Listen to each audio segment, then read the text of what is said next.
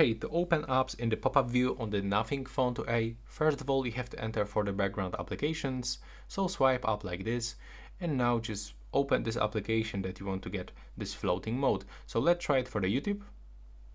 Select the pop-up view, and now as you can see we've got YouTube in this floating mode. And when I click and hold it, I can resize, I can make it bigger or smaller, and also I can quickly mute or unmute YouTube. If I try to do this for the second application, for example this one, as you can see it is not working, so I can only do this for one application. And if I try to use the split screen mode, let's try it.